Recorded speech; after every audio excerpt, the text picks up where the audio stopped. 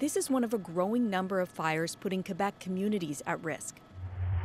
For some, the threat is imminent. The 2,000 residents of La Belle-sur-Quévillon have left, and as flames and smoke closed in, even some firefighters had to get out.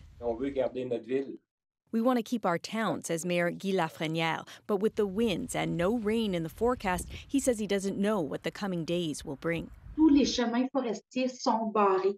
Jenny Fortier had to leave her home quickly on Friday. She had to abandon her cats, and it's too dangerous to go back. We don't even know if we'll see our houses again, she says, or our town the way it was. In Sept-Îles, thousands of residents forced from their homes still can't return.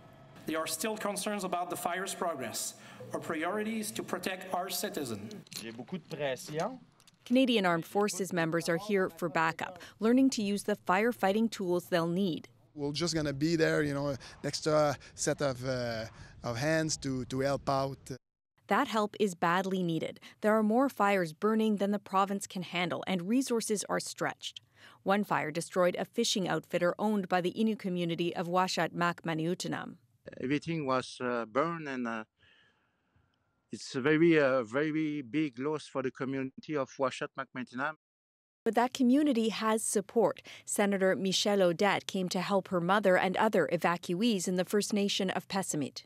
I went where they wanted me to be, and the kitchen. We serve close to 1,000 meals almost per day. It's a lot, and it's also comfort food to reassure them. As the fires continue, Quebec is getting help from firefighters from the U.S. and France, and it could turn to other countries for more support too. Alison Northcott, CBC News, Montreal.